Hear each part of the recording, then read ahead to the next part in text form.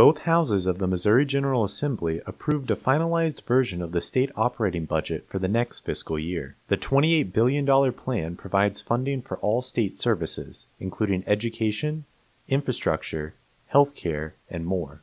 As a result of a projected rise in state revenue, the budget calls for increases in funding for elementary and secondary education, while appropriations for colleges and universities will remain level. State employees will receive a modest raise, and the daily reimbursement rate for nursing home services will increase. The chairman of the Senate Appropriations Committee believes this budget leaves Missouri on solid financial footing for upcoming years. But I worked really hard to not leave or create any holes in the budget for the next year. And I think that there's somewhat of a temptation if you're going out the door, spend all the money and run. And I did not ever want to do that, and we did not do that. Still, some senators believe more should be done to help the state's most vulnerable residents. How do you reconcile the fact that we're 44th in the country in teacher salaries, we're 49th in state employee pay?